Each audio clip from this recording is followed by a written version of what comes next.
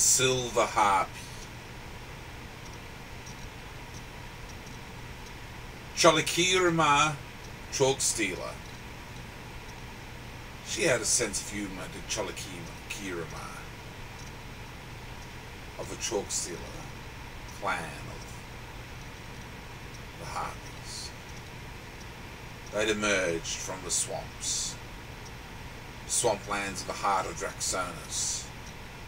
They'd emerged in this last few years, the living spirit forming their bodies and flesh and bone and blood from the guts of the swamp, and he'd emerged and fashioned them, 7 of them to start with, 3 males and 4 females. He'd fashioned the guts of the Harpies, and they'd bred quickly, and there were clans already, and they were finding their way in the heart of Draxonus. Cholikirima was her name. Cholikirima, chalk stealer. Because she liked to steal chalk from the chalk trees. She liked to steal it and take it away to a cave and make chalk things from it. The Cholikirima. She was the chalk stealer.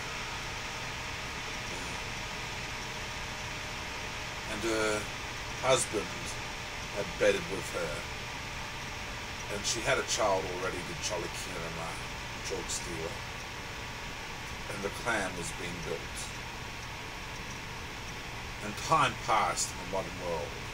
A decade came and went, and from Cholikirima came young Junissa, chalk stealer, and she was a proud harpy and full of fight, and suddenly around her there were hundreds of harpies which had emerged from the heart of Draxonus.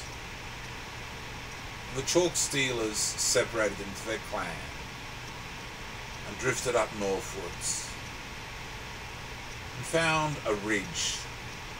There was foul creatures burning in the pits. They were the dragons which they'd seen already, which they'd kept distant from.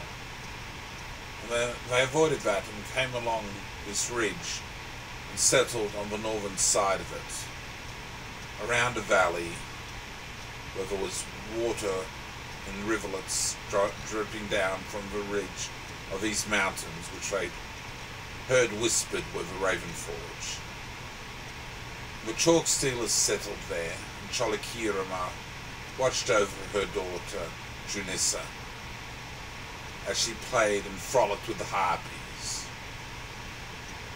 They were foul creatures in many ways, with a sharp tongue and a sarcastic sense of humour.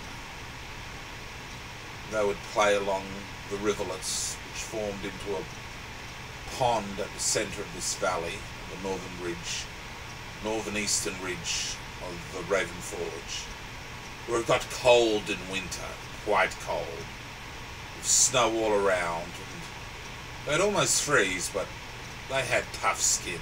Like dragons, they had tough skin with the harpies. So they would endure the cold, and they would build their hutlets,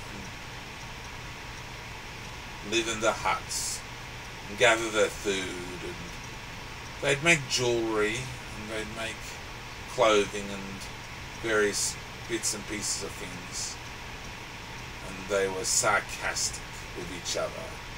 I would play pranks on each other and commit daring feats. And they summed up these dragons, and word was getting around the Harpy community that they'd take on these dragons one day and show them who was the boss, because they had a sense of humour.